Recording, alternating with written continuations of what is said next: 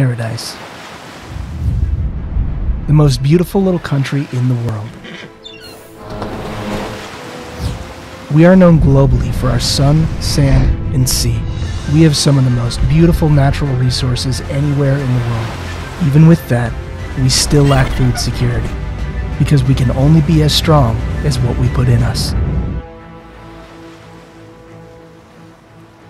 The history is extending about 4 to 5 years back. It was founded by Lincoln Deal. At that time, I dubbed it Project Eden. It was a project focused on the agricultural sector in the Bahamas. Last year, with the beginning of the pandemic with COVID-19, we started to realize that the world was closing.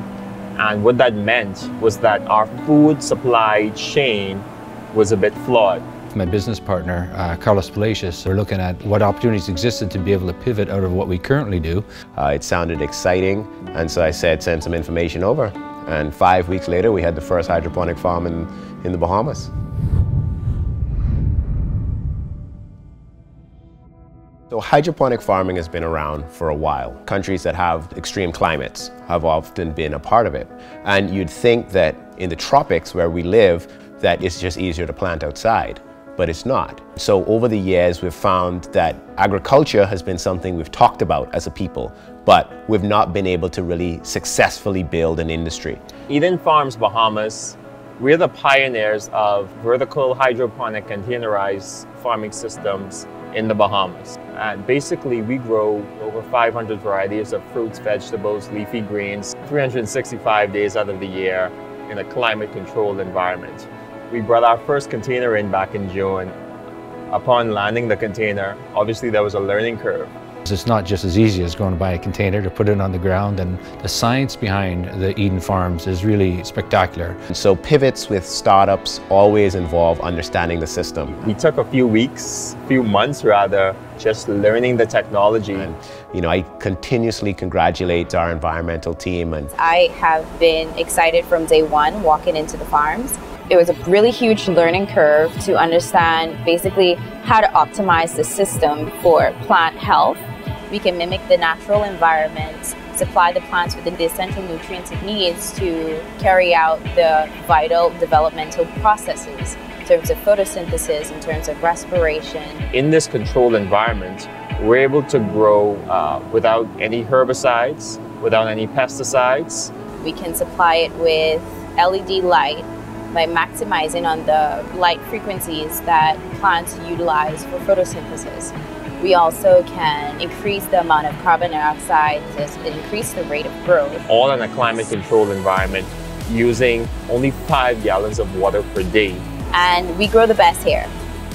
Some of the things we're finding is that the demand for such high-quality product is there.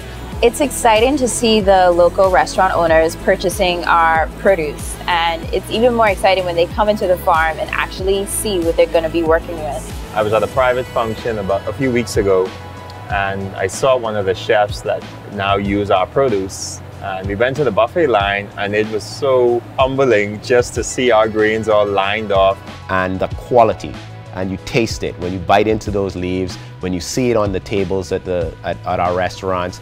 And it also allows us to be exporters. I've been in the business now some 34 years, and as I transition into my own business, what I've discovered is that freshness, that quality as a chef that you've been used to working with over the course of your life. Sometimes you might think like you could only find that internationally, but I'm so excited that I've met Lincoln Deal and had an opportunity to tour the farm.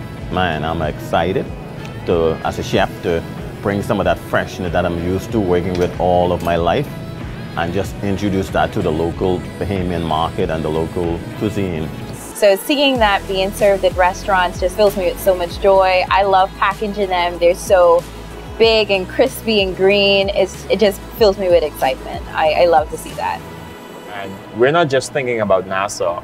We realize that the food shortages expand throughout the Bahamas. Many people forget, my whole family is from Inagua, right, which is the southernmost island in the Bahamas.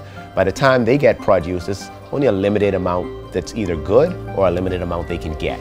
So now, if we can, through our mobile systems, bring fresh produce to the islands, it takes the level of support and the level of health consciousness to something that we've never seen before. The technology, the know-how is at our disposal. You know, the destiny that we chart for the Bahamas is within us to make happen. And being a pioneer of this kind of system in the Bahamas and being a woman, it's very crucial and very important. I definitely took that into account. In fact, my daughter, she comes to help from time to time. It's exciting to see that it's not something that's so technical that nobody could help, only certain PhD scientists like that. It's not that at all. My daughter now takes her experiences here, goes to her school, and now communicates, and now you hear it on the street from her friends or her friends' parents. Because there's a perception of what agriculture looks like in the Bahamas. You know, we imagine acres of land, lots of dirt, soil, hot sun. We actually grow in a controlled environment with air conditioning, using technology, using Wi-Fi, and we also control it from our smartphones. I feel like anyone with a desire to work in this kind of facility, in this kind of environment, can take charge and feel confident within themselves, no matter who they are, no matter how old they are. So we're extremely huge on internships, giving other young people that have an interest in agriculture an opportunity to work along with us. It's important that we do this now because we need to be able to secure a future for our kids.